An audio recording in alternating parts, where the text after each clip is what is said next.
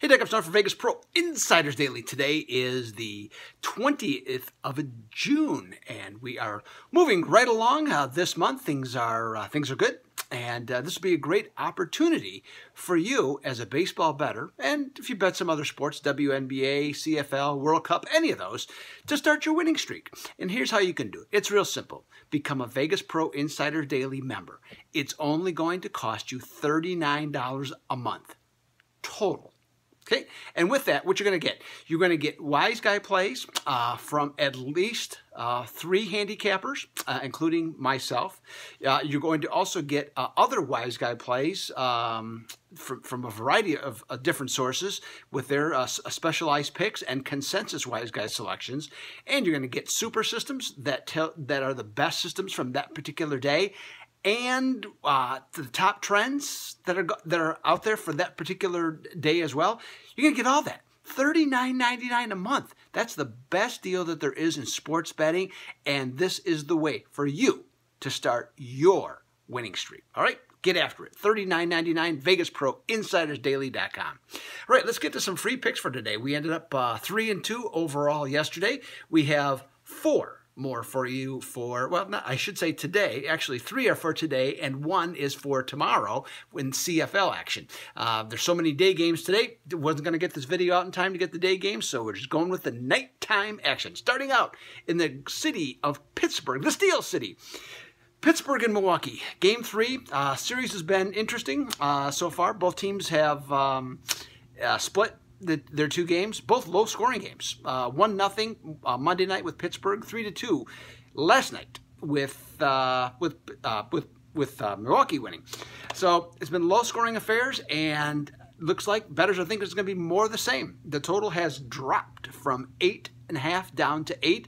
And the other part of the reason, because there has been 2 low-scoring games, is the starting pitchers have been quite good.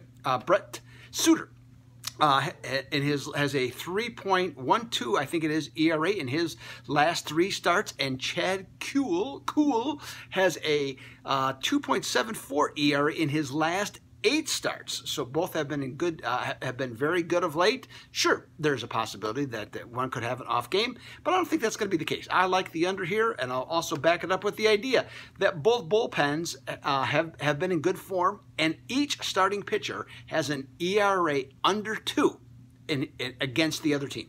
So I'll take the under in that one.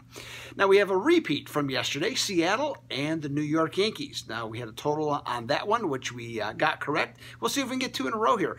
Now last night the Yankees offense, I mean their offense is terrific, but it's been a little not so hot lately. But they broke out 7-2 winner last night against Seattle. However, that still wasn't under with that 7-2 score. Tonight Felix Hernandez is pitching for Seattle, and he's been inconsistent. No longer has the big fastball. The breaking stuff isn't as sharp. He walks more guys than what he used to. So he's been inconsistent, but he has had this season some good outings, and he's been terrific against the Yankees. He's got a 3.04 ERA, and he has an ERA, I think, around 2. Yeah, 2 anytime he's pitched in the Bronx.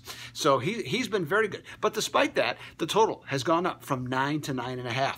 Now, the Yankees are going to start Jonathan Loaisiga.